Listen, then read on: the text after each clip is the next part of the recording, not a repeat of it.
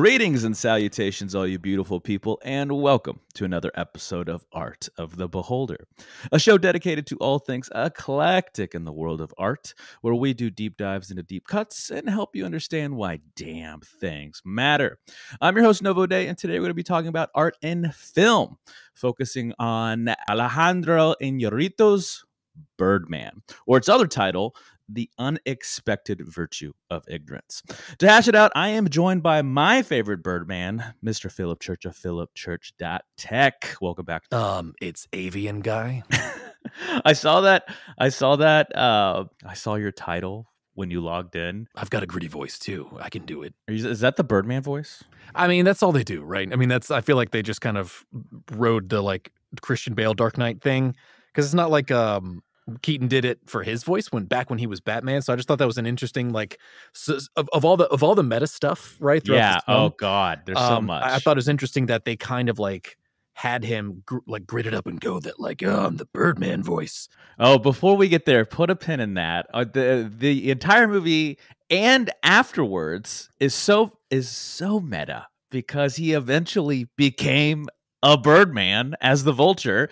But before we get there, we need to tell the good people why. And he's Batman again. Right. Why are we talking about Birdman today? So Birdman is because it's a good fucking movie. It's a great excellent movie. It's an excellent movie, actually. Obviously. But why is it so great? Well, let's do a T-Book Tangent Corner. I forgot how great it was. When I rewatched it for this show, I was like, oh my God, this is so fucking good. Yeah, likewise. I there was like just entire like scenes and material that just completely escaped my memory, apparently. I was just like, there were parts where I was like, what the fuck? I've seen this movie multiple times, and I still was like, what the fuck? Exactly. I think that's why I wanted to talk about it today and bring back into the stratosphere, because it was groundbreaking. People forget this. It was a first of its kind in terms of cinematography, because of the long shots and cut to look as if it's one continuous shot.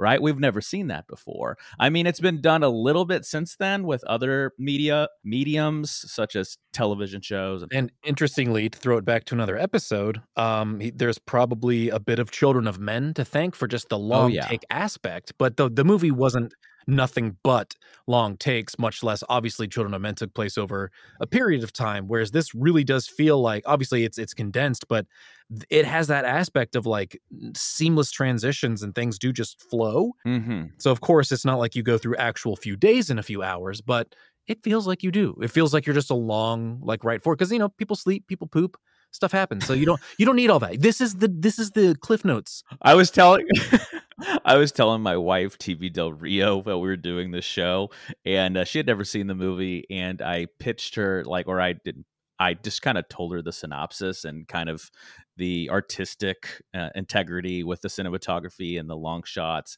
and it being cut as one continuous shot. And she was just like, how? I remember she just kind of stopped. She's like, but like, you have to cut. There has to be scenes.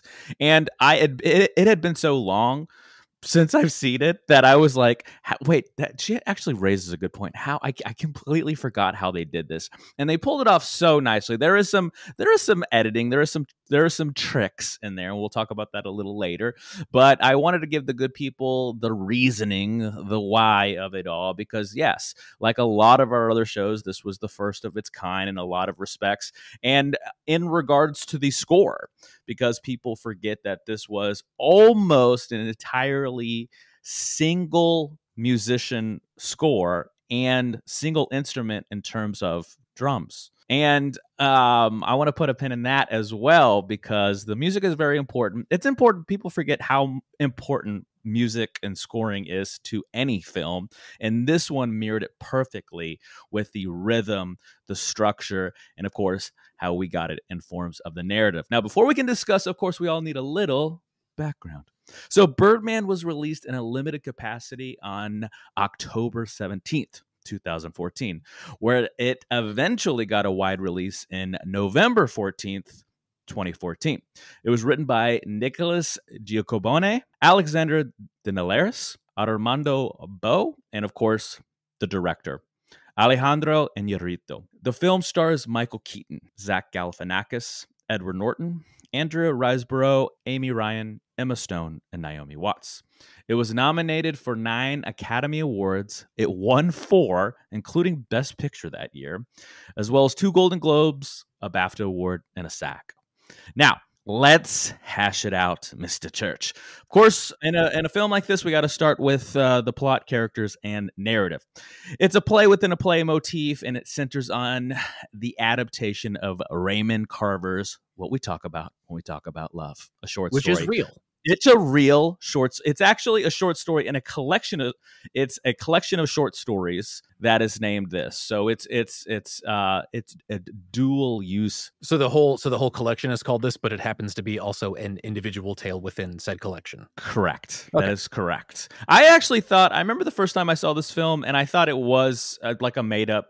Yeah, I did not really know that until I basically started looking into researching for the point of the show, because yeah, I mean, more often than not, especially with rights and just the things that are intended with even beyond rights, but what's the intended use of the movie? Sometimes people don't want their song or their movie or their brand, associated with anything in the entirety of a movie, right? It's not just the scene it's in. If there's a scene in which this vulgar thing happens, and we don't want Doritos around vulgarity. So I mean, yeah, it's we don't want Cheez-Its in this sophomoric. Don't swear. So it makes sense that I'm used to things being fictionalized, of it just being oh, that's obviously a satire, but how satirical and meta the rest of this whole experience is, it's all the more interesting that the sort of central point of our main character's thing is him actually working with a real historical American play that, again, this is so meta that it really just feels like the only thing that's different is that just swap Michael Keaton's name for Regan Thompson and Birdman for Batman. That is an excellent point. Before we get there, and we will get there, I do want to talk about the layers of the plot. So yes, it starts with obviously the main character, played by Michael Keaton, as already joked about. Regan. He is Regan Thompson. And the I'm going to say that there is 3 intertwined plots going on with the long take narrative that we see played before us. The first one is he is a struggling actor trying to make it big again. That's the first metaphysical level too, because this really was Michael Keaton's opportunity to get back in the limelight. It was in a fucking film about a character trying to claw his way back into the limelight. Now, that's the first level. The second level is the drama that ensues between his actors, because he's a very ambitious producer. He produced, directs, and adapts the short story for the Regan, theatrical, yes, not actual Regan, Michael Keaton. No, right. That would be ambitious, though, man. Right? I would be very impressed. Well, again, then we're getting this is I feel like even Charlie Kaufman somewhere gave a little golf clap when this movie give a little wink to us. Wink. Yeah, he was like, oh. So we see, yes, his character play out the drama that is trying to put this play on. Adapts, directs, and stars in this wild little play. What we talk about in New York, on big time, fucking Broadway. Yeah. And then deeper to that is, of course, a familial drama. We see him struggle with his daughter, played by Emma Stone. We see his ex-wife. We see his lover, who is one of the play. Yeah, who's one of his co-stars in the play, Andrea Riseborough. And it all seamlessly works together. Now, the writing, we have to talk about that. I know this, again, it's all over the map. It's so hard to discuss all the things about this in any kind of dense or that linear of a way, in my opinion. It's such a complex, layered film. I think we will do it the best way we know how, and that's why I like to start with plot, characters, and narrative. But we can't talk about those things without the writing. And I will say that's probably what's crazy is this is almost 10 years old, and I feel like it could have been released yesterday and still be very relevant. Yeah, honestly, that was one of the other things that really struck me. The many times that I've watched it, it's something about like this analytical view of it and realizing like, holy shit, it's Because been they talk almost about 10 real life years. stuff, you know, the Marvel Yeah. movies and all that stuff. Yeah. So again, it's like this is very much just an interesting, almost like wake up call, like slap in the face of like, it's been 9 years since this came out. It feels so relevant and like it was just yesterday. And what's crazy is I wanted to talk about the writing specifically because this was written by 4 men, and in hindsight, rewatching it for this show, it's very clear. Like there's dick jokes, there's testy jokes, and of course there's 2 chicks making out. So that there was a bit of a glaring, you know, and most people aren't going to notice that, but I think someone that maybe enjoys listening to the show will probably see the dichotomy of watching it now versus how it was in, you know, 2014. And but it's not distracting, but it's clearly written by 4 dudes. And but I think it is done so well that when I was researching this, it was clear to me that they kind of didn't know what they were doing either. They were kind of learning as they went. I like, my favorite metaphor is building the plane as we're flying it. They definitely try to create the piece, you know, from the seat of their pants, right? They're flying from the seat of their pants, and that's where we see it with the narrative structure and, of course, the mirrored score. Now, this is where this brings us to the metaphysics. So Michael Keaton was fucking Batman, as already joked about, and they make allusions to this. I'm not sure if you actually read this in your research. He said this to the writer-director Iñárritu, like, is this literally written for me? Yeah, well, yeah. Funny enough that the director did not write this with him in mind, but you would absolutely. But it was perfect. Yeah, everybody else in the world, including Michael Keaton, would literally be like, "You're kidding, right? Like, how wasn't I your first choice?" Because yes, he was. I wouldn't say he was struggling. He just was out of the limelight for a long time. Well, yeah, I mean, he crushed it for a while because even outside of Batman, I mean, you know, there was like Multiplicity, and like Beetlejuice, Mr. Mom, like there's all. He was the guy in the 80s, early 90s. Yeah, like, and you know, sometimes it's totally okay to like have a big run and then bow out. Like that actually used to be a lot more normal and respectable. People just expect you to churn out the hits, but like, you know, the man probably has a family and stuff, and like when you do have all that success, step back. So yeah, it's like that's one thing I definitely want to make also clear too, is that like I don't want people to think that we're over here being like Michael Keaton was a joke or blah blah blah. It's like no, he's not at all. Like no. he's crushed it. He's kind of a legend at this point. I mean, exactly. Yeah. People still actually love and respect him. And honest to God, like one of my favorite things too, when he like popped up out of nowhere, was when he did when he was the fucking like Bed Bath and Beyond guy. Yes. Oh my God. And the other guys, that was so funny. And yes, I think it's so fitting that we got an actor that was kind of mirroring the actual character in the story, and that they were doing obviously a spoof and social commentary on the filmmaking and theatrical cultural landscape at the time. And then to make matters more fascinating and more meta is he went on to become a Marvel villain as Vulture, who was a Birdman. I mean, you can't write this shit. You can't make this shit up. The thing that it's practically based off of, that again, we're like, oh, is this based off of like his real life? He's even already returning to his legitimate like continuation of the Tim Burton Batman universe Batman in the upcoming Flash movie. It has literally gone full meta in real life in simulation style. It's all like it was the perfect time to do this. I have read a lot about this. And so here's the thing about reading Variety or whatever, is like there's such a rumor mill. So is it officially stated? Can we tell our audience that Michael Keaton is Batman again officially? Oh yeah, there's been trailers. I thought it was Ben. I thought it was Mr. Affleck. They're both in it.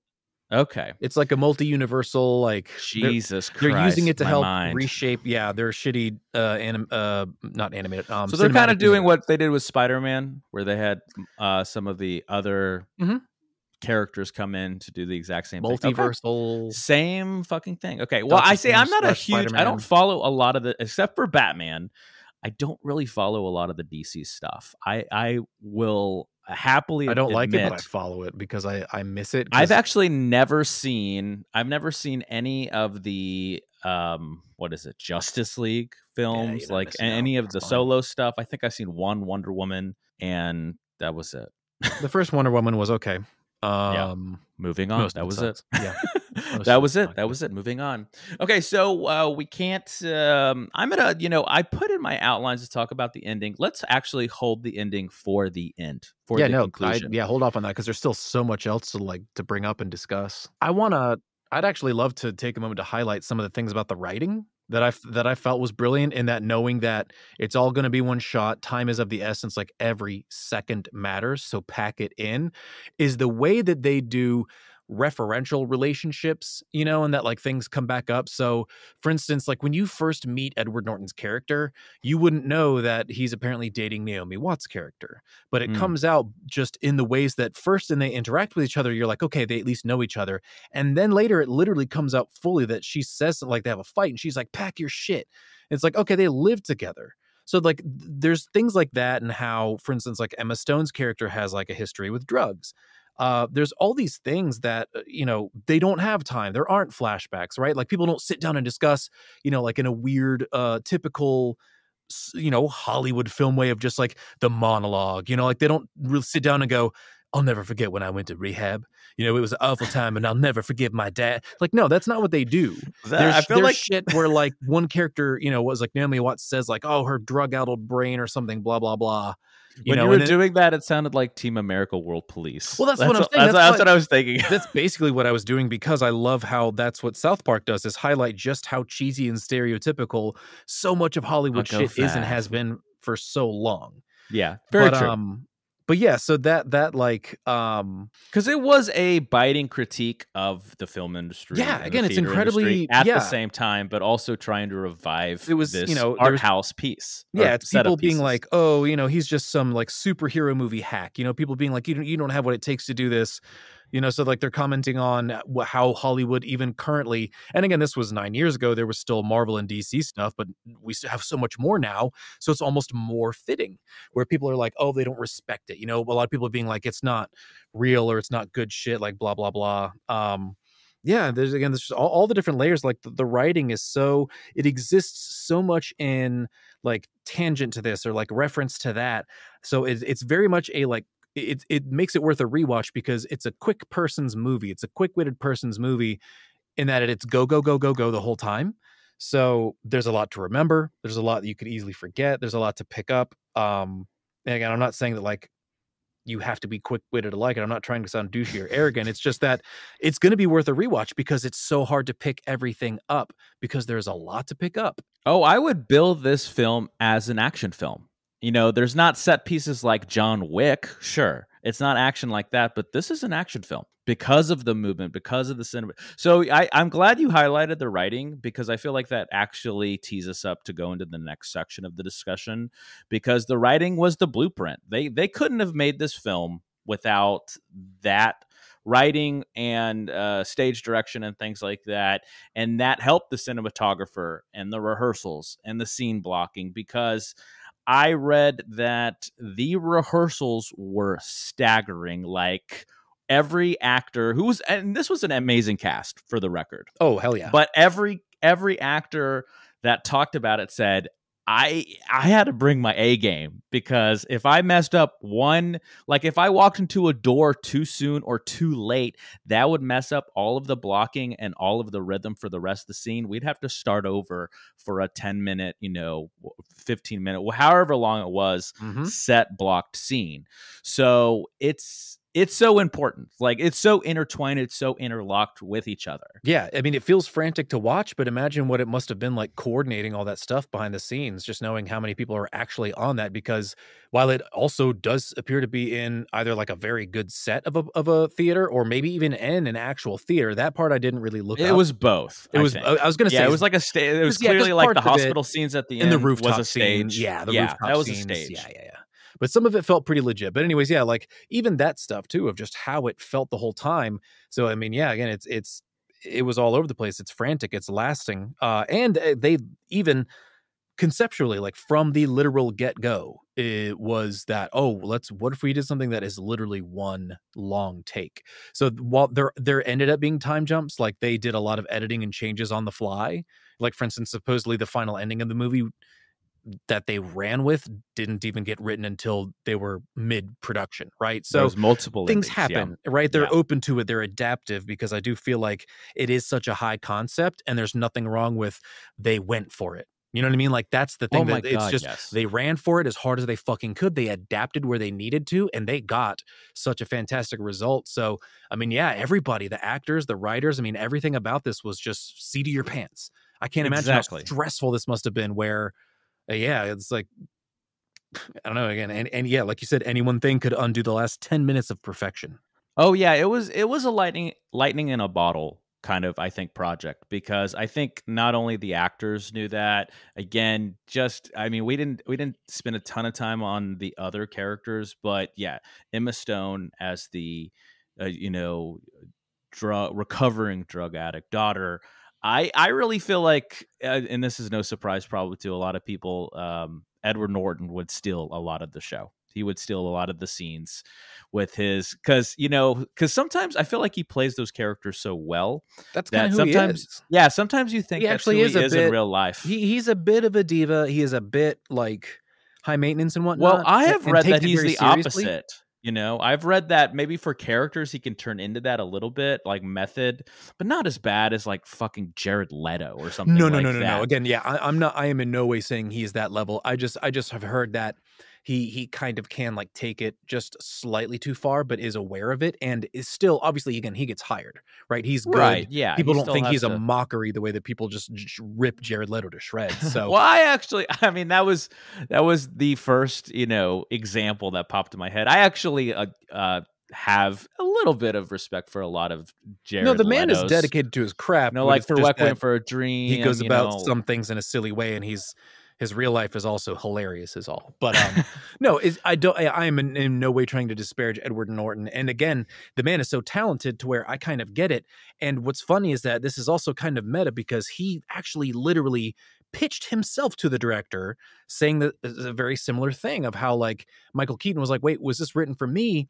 Well, Edward Norton was one of the people who had dabbled in stage and film. So he actually approached the director because he liked the director, heard that there was like a new script going around or something, read the whole thing, apparently loved it, and like tracked the director down and was like, dude, this role is like perfect. Like, you would be doing it. Like, I forget exactly what I read that he said, but it was pretty interesting how he also was just like, I want to get in on this. Like, he Exactly. Oh saw yeah. what it could be. So yeah, I do like that he was cast for it, because he played it amazingly.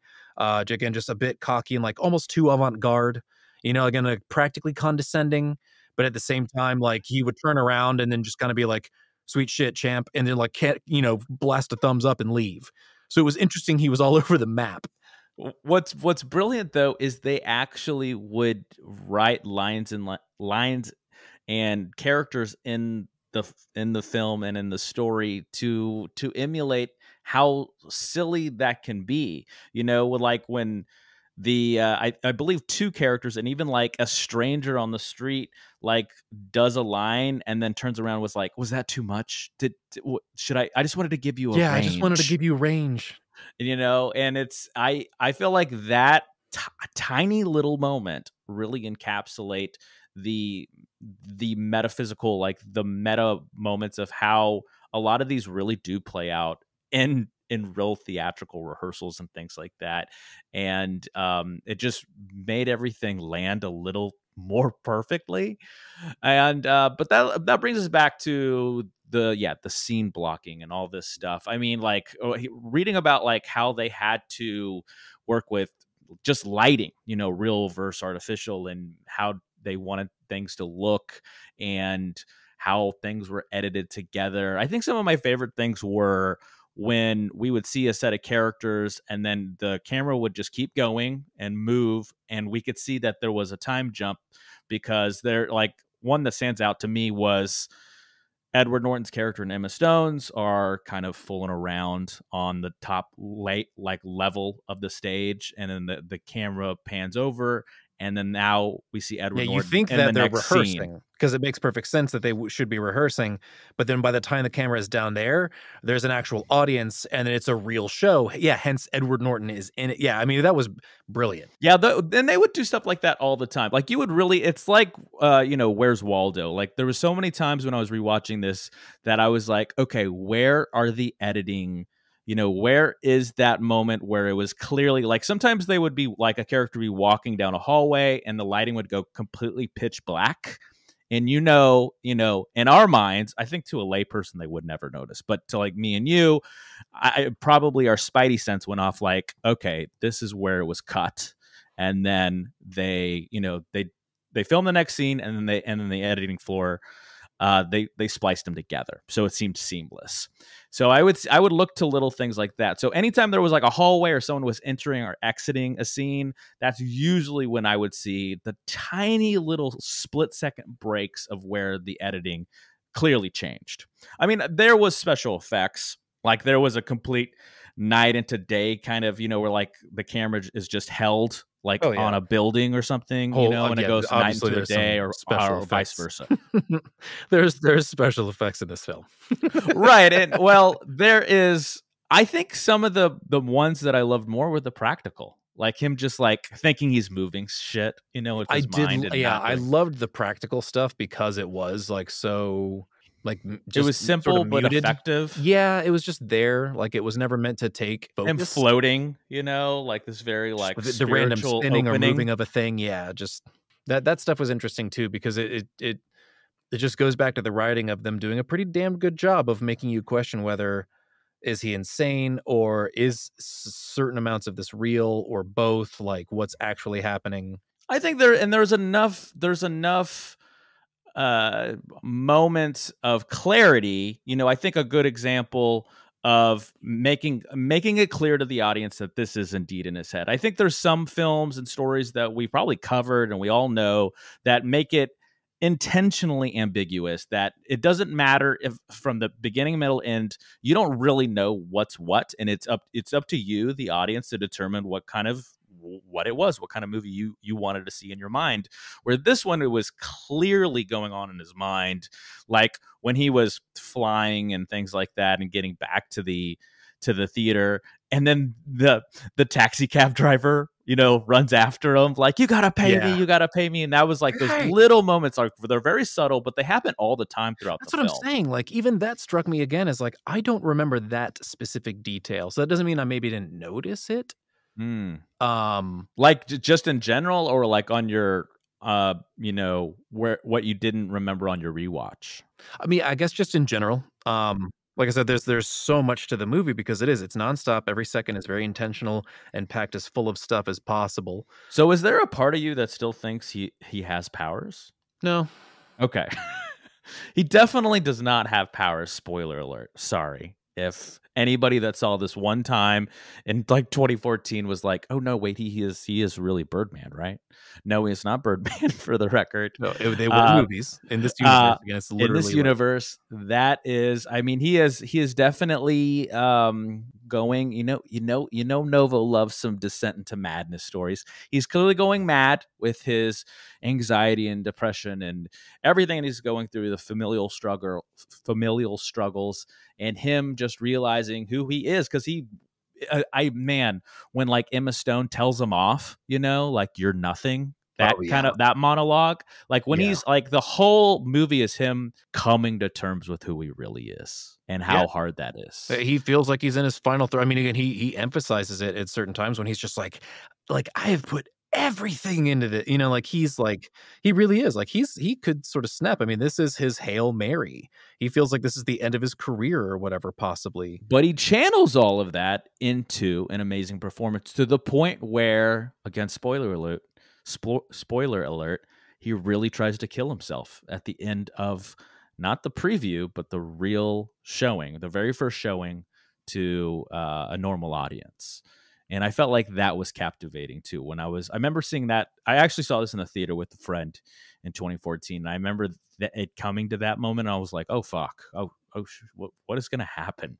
And this is where it's fun to talk about the ending, because in hindsight, after researching this, it was, to your point, interesting to learn that there was multiple endings. Because I think one of the endings was he really kills himself, and we kind of like see the aftermath of that. Yeah. I mean, just, yeah, it actually wasn't even similar to what you would have thought was like a suicide in the movie.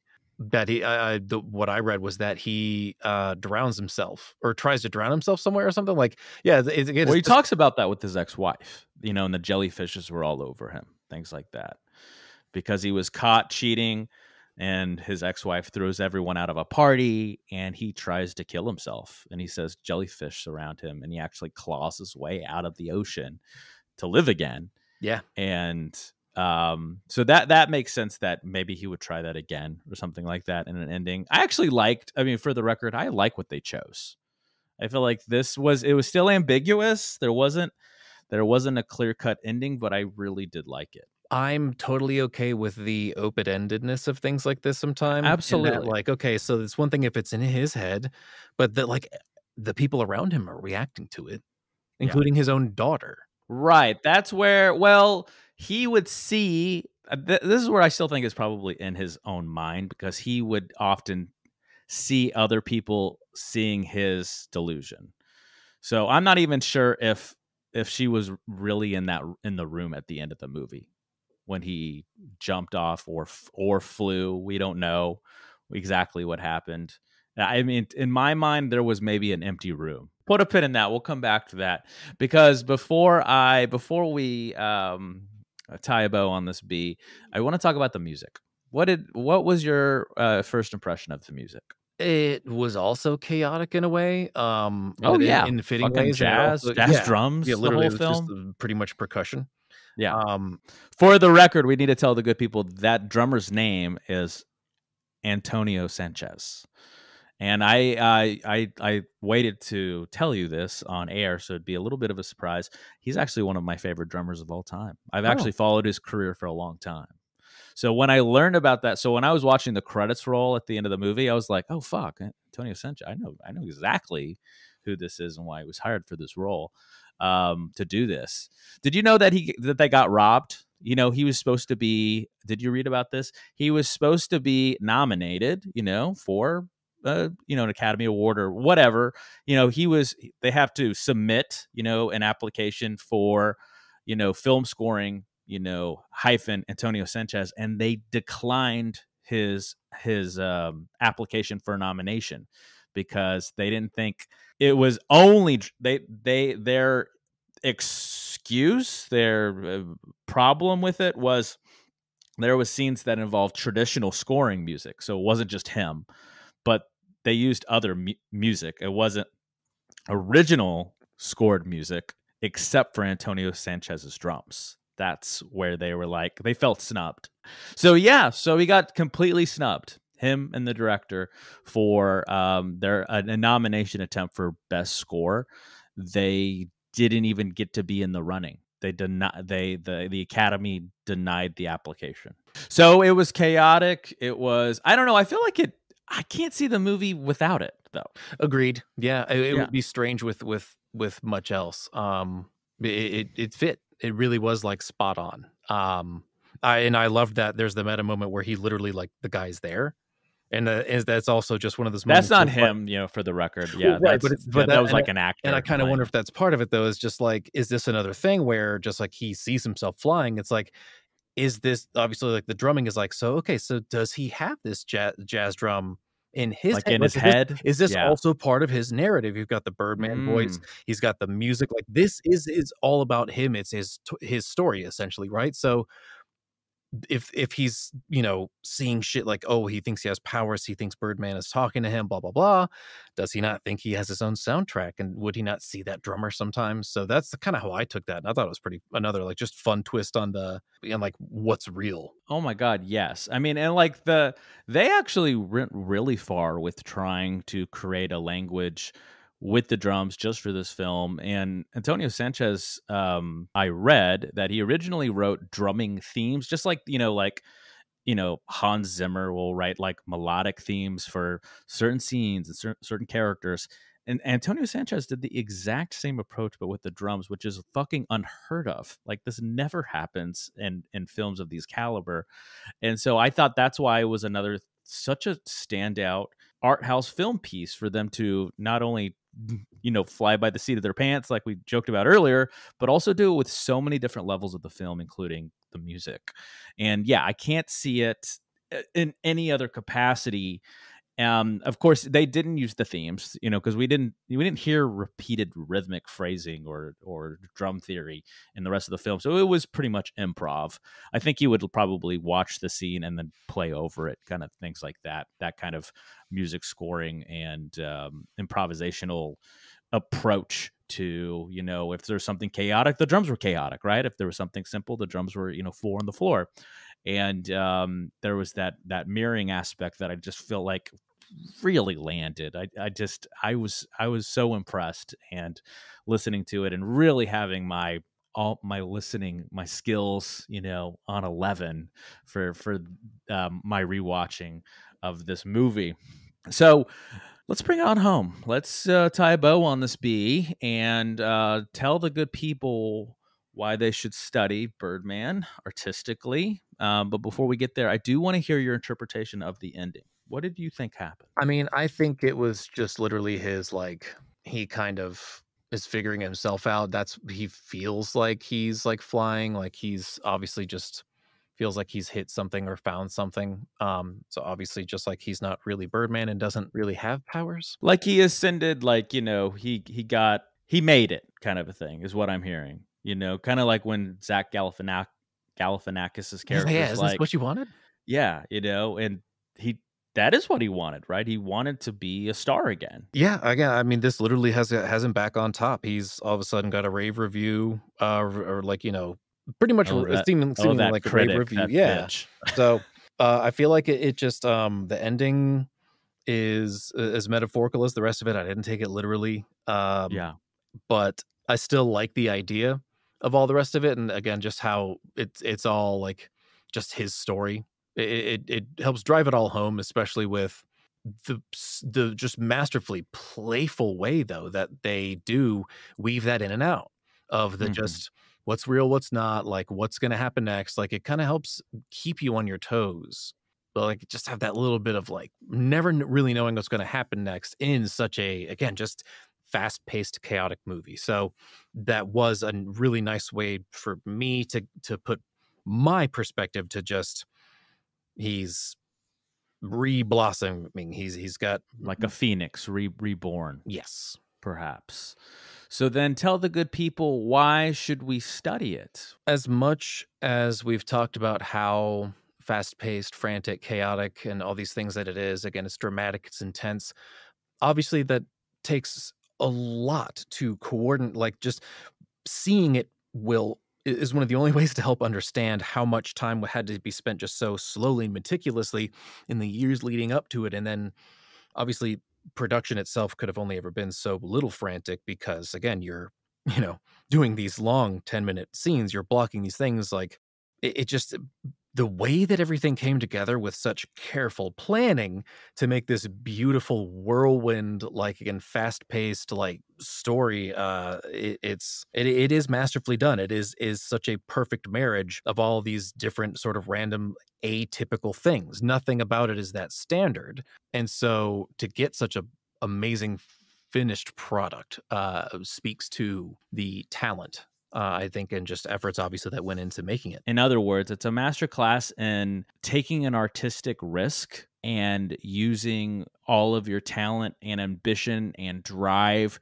to making sure it lands, to making sure it comes together, and it came out the other side in the best way possible. And I think it'll stand the test of time. It's one of those kind of films. Oh, for sure. Again, it hardly feels like it's been 10 years. It already still just feels Exactly. like it's still incredibly relevant and awesome and impactful. Absolutely. Yes. I mean, the best art is the kind of art that feels timeless.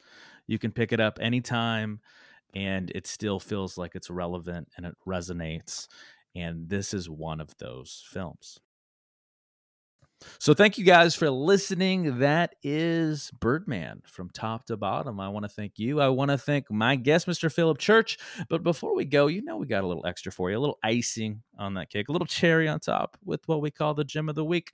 If you're new to the show here and don't know what the Gem of the Week is, it's something we like to talk about here at the end, but doesn't always fit into the scheme of the episode because it may just be on our radar in the last day, last week, maybe last month. I don't know, but we want to give it to you guys so you guys can dig deeper. Now, before we get there, let's talk about their sponsor. Today's gems are brought to you by Zencastr. Zencastr is our go-to tool for remote podcast recordings. What's great is that you can record separate audio and video tracks, and it's all backed up on a secured cloud, so you never lose your hard work. Even better, it's easy to use, and there's nothing to download. So go to zen.ai, that's zen.ai/Art of the Beholder, or just use promo code Art of the Beholder and get 30% off your first 3 months with the pro account. Now back to the gems. Mine are, it's like we're getting married, Philip. I got something old and something new.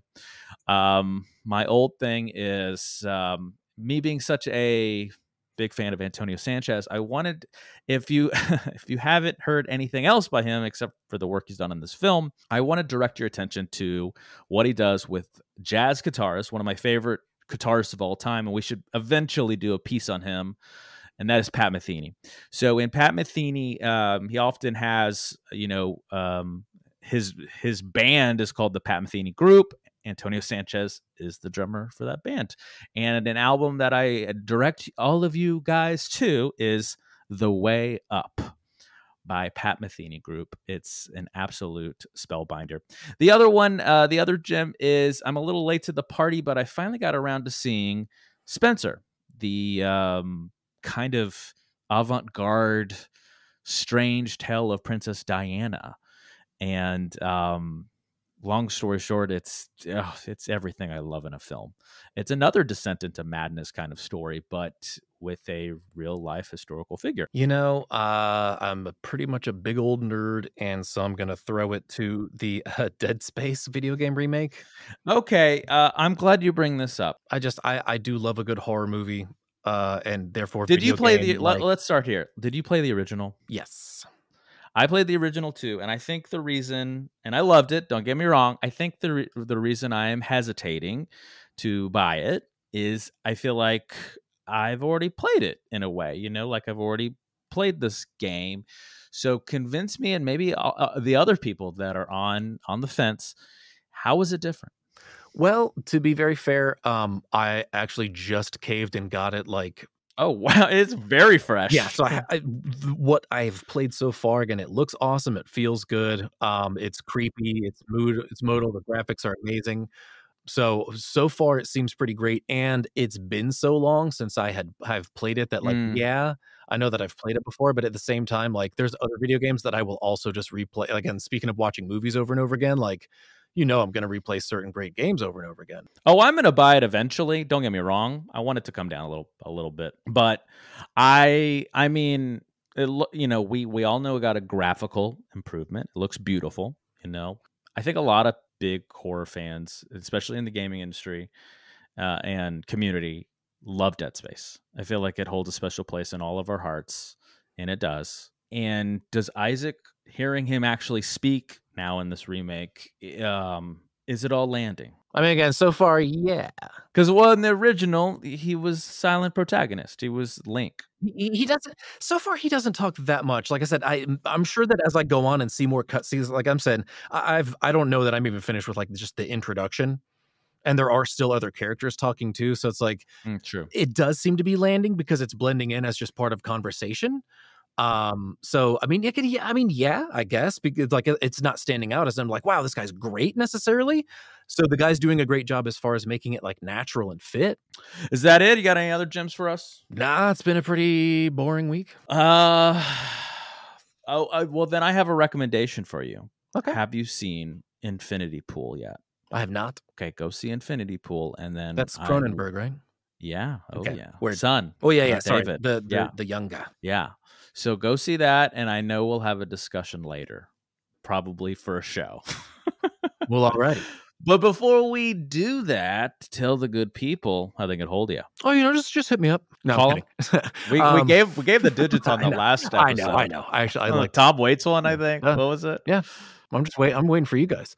No, go to philipchurch.tech. Philip is with one L in it, and that is where you will find the current stuff like demos and samples, as well as a contact form, where I just kind of help post links to this show, of course, because it's important to me, because I've always enjoyed working with Novo, and therefore you'll be able to find links to all the rest of my various audiobooks and how you can work with me if you like what I do and you need my services. So philipchurch.tech.